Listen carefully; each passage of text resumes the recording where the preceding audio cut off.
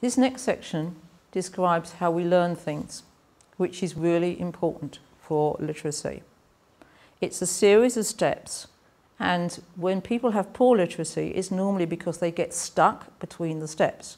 So it's a series of 4 steps, and it's just like imagining walking up 4 steps and you get glued to the second step.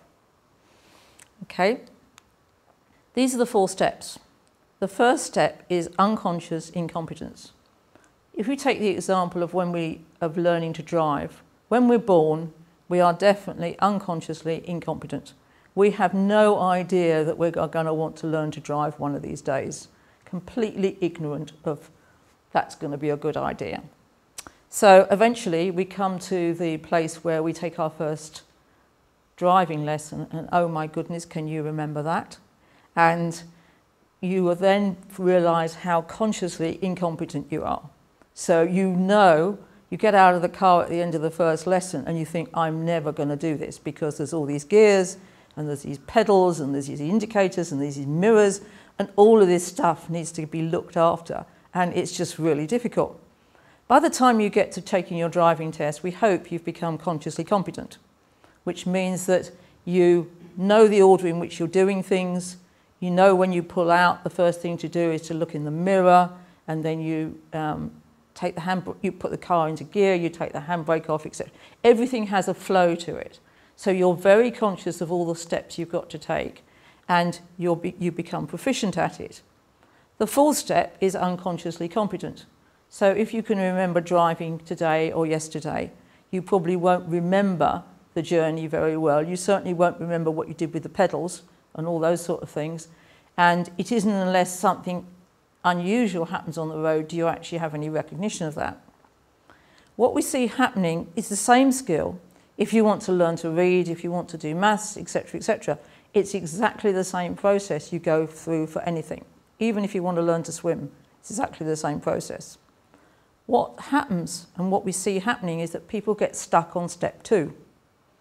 So they never progress to being consciously competent, like when you're taking your driving test. And the reason is they're learning differently. They're learning in a way that doesn't match how they're being taught. So they get confused, their teachers get confused, and their parents get confused. And then eventually we end up with labelling people with learning difficulties. And we're stuck in that loop in the middle of everything is really, really difficult. And you can't get out of the loop because you're learning in a different way. Now, I'd like to give you a really trivial example, is that I never learnt to swim terribly well. And the reason was nobody ever managed to teach me a way to put my head under the water that didn't get me swallowing water.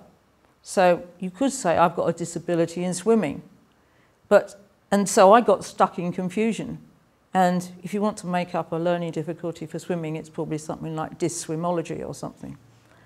But if I'd been taught to put my head under the water in a way that actually worked for me, I could have carried on and done swimming. And even today, I could do it if I want to, but it's not something that's high on my priority list. So what we need to do is to hijack this process and catch the way they're learning differently and teach them in a way that they can learn, and then they can go back into conscious competence. And that's all it is.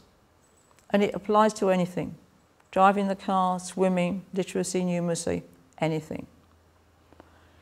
When we're learning, we use a mixture of our senses. We use pictures, we use auditory, we use kinesthetic, what things feel like, olfactory and gustatory. So if we're going to make dinner, for example, we learn to cook by a mixture of what things are going to look like when they're on the plate, what things look like when they're in the saucepan or in the oven. You might have a bit of auditory, but not a lot, unless you're going to have an exploding meal. You might have a sizzling meal in the frying pan, perhaps. Kinesthetic is what it feels like to you, which might be what it physically feels like, or what you get, the emotion you get when you've made a nice meal. Olfactory is and gustatory is what it tastes and smells like. And so you've got all these senses and they all play a part. So what do you just think for a moment? What do you use when you're driving the car?